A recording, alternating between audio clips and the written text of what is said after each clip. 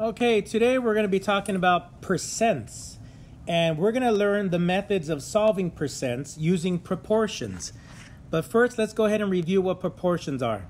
A proportion is an equation that says that two or more ratios are equal. Now, we worked on proportions earlier in the semester, and we're going to use them. And so remember, with proportions, we use cross products to determine that the two ratios form a proportion. If the two cross products were equal, then the ratios were equal. And so if they were not equal, the cross products, then the two ratios or fractions are not equal. So we're going to be using a special type of proportion called the part over the whole to solve our percent problems. And usually the part is associated with the word is, and while the whole is associated with the word of. So a lot of teachers say is over of, but it's the part or the whole, and the whole is sometimes the original amount. And that is going to be equal to your percent. Now, we hardly ever use it that way in our class, but we're going to go ahead and use it in a different way because a percent is a number over 100. Yes, I said over.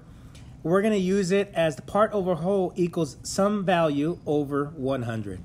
So let's go ahead and get started. Here we got a problem. What number is 250% of 38? And so we're going to use the part over whole is going to be equal to a number over 100. And so the 250% is going to be our percent, and the 250 is going to represent the x, while the 100 is going to be the denominator because a percent is a number compared to 100. Then we're going to set up our other ratio using is over of. And if you see the word of, we got the value 38. Well, the of is going to be our whole, our original value, because we want to know what number is a percent of 38. So that's going to be the original number, which we refer to as the whole. While the number that is the part is the value that we're trying to find out. So we set up a proportion, and what we do is we use cross products. 100x is going to be equal to 9,500 because 38 times 250 is 9,500. We have an equation. We want to solve for x. We need to undo multiplying by 100 by dividing both sides by 100, and we end up with x equals 95. And so the number that is 250% of 38 is 95. Now, is our answer reasonable? Well, 250 is over 100%, and so you know the number is supposed to be greater than 38. And this is one problem where the part is actually greater than the whole. Let's try another problem. What number is 25% of 340? Now, we know 25% is 1/4, and so we want to know 1/4 of 340, but we're going to use a proportion to solve this percent problem. So let's go ahead, and we know our percent, so we're going to set that value over 100, and we're going to use the of, is over of. The of is 340, and the is the value that we're trying to figure out. We set up our proportions. We cross multiplied. 100 times x is 100x. 340 times 25 is 8,500. Now we have an equation, and we solve for x. We're going to divide both sides by 100 to undo multiplying x by 100, and we end up with x equals 85. And so 85, is it approximately 1/4 of 340? Well, I cannot do that in my head, but we do have a reasonable answer. Let's go ahead and try a different type of problem. Here we have 30% of what number is 45. We know our percent, set up that ratio. 30% means 30 per 100. And here we got the of what number. So the is over of, the part over the whole. We don't know what the whole is. And so we're going to set that up as x. And the is, which is the part, is going to be 45.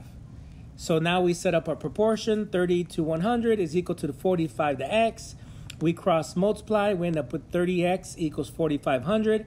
And again, we have an equation. We solve for x. We need to divide both sides by 30. And we end up with x equals 150.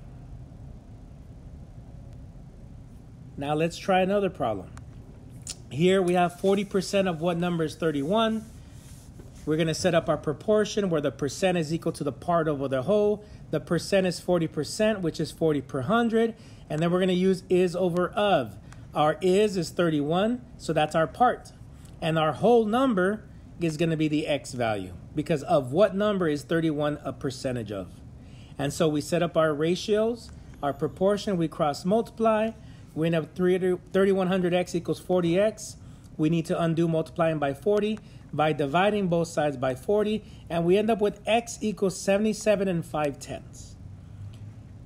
And so our final answer is 77 5/10 because 40% of 77 5/10 is going to be 31.